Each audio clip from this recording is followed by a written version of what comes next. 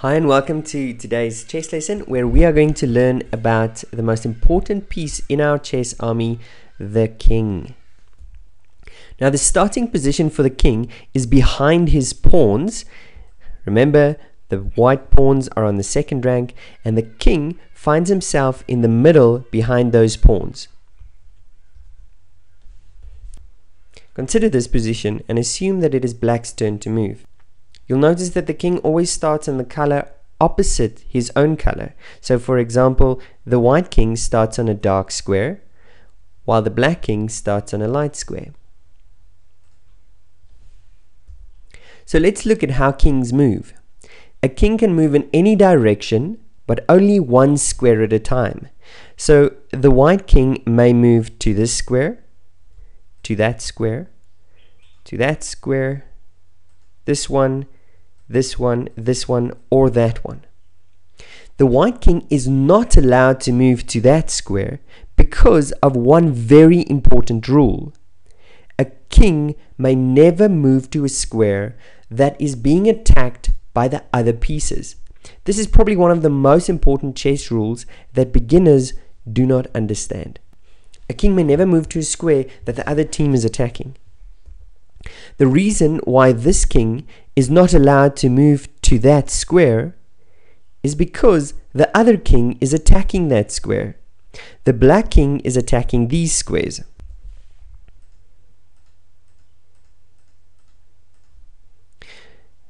The black king is also attacking this square, even though the white king is also attacking that square. That means neither one of the two kings is allowed to move to those squares.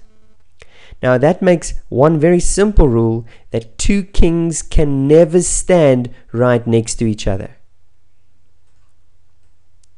If someone were to make a move like this, we'd say he makes an illegal move. He's not allowed to make that move and he must take his move back and make a new move.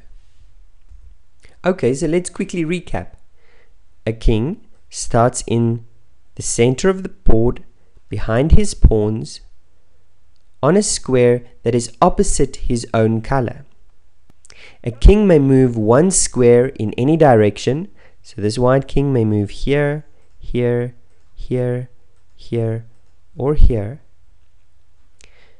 But he's never allowed to move to a square that is being attacked by our enemy.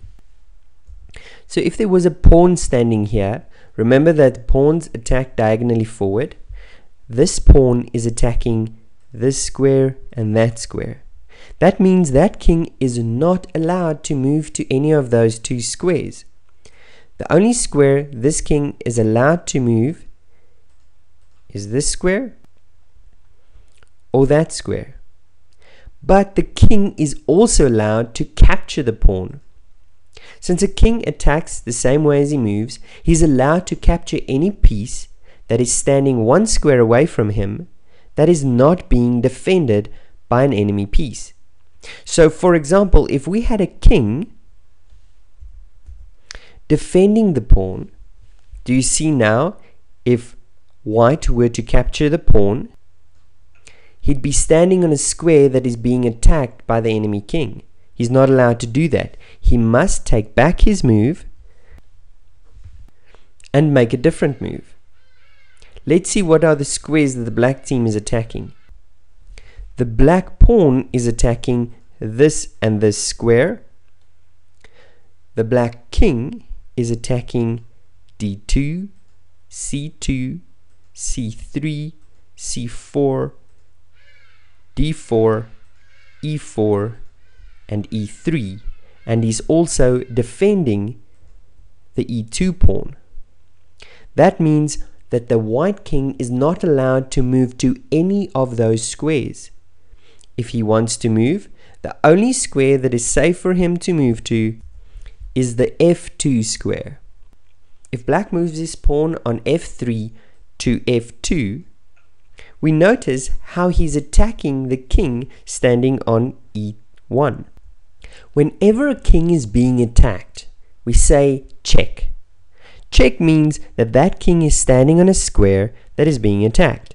And we know the rule is a king may never stay on a square that is being attacked. He has to stop the attack on that square. What is his options?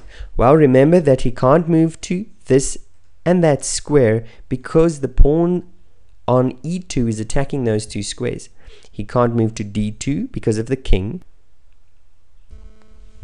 That means the white king is allowed to move to that square.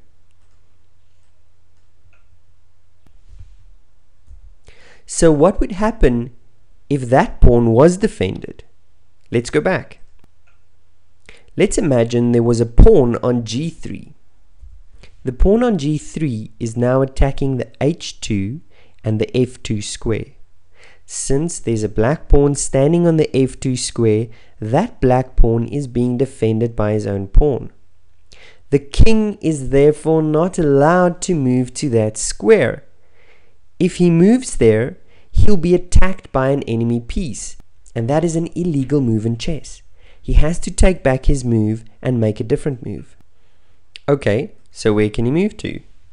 Can't move to d1 because of the e2 pawn. Can't move to d2 because of the king. Two kings may not stand next to each other. Can't move to e2 again because of the king. Can't move to f2 because the g3 pawn is defending his f2 pawn. He can't move to f1 because of the e2 pawn. The king has nowhere to run. And worst of all, he's already being attacked by the f2 pawn. Whenever a king is in check, if he's being attacked by an enemy piece and he can do nothing to stop that attack, it's check and mate. Or we simply say checkmate. That is the way in which we win a chess game, by checkmating our opponent. In other words, to attack his king so that he can't do anything to stop that attack. But it's not that easy to understand in the beginning, but once you get the hang of it, you are going to have great fun thinking up creative plans to get your opponent's king into checkmate. I hope you enjoyed this lesson, and I'll see you in the next one when we introduce yet another piece.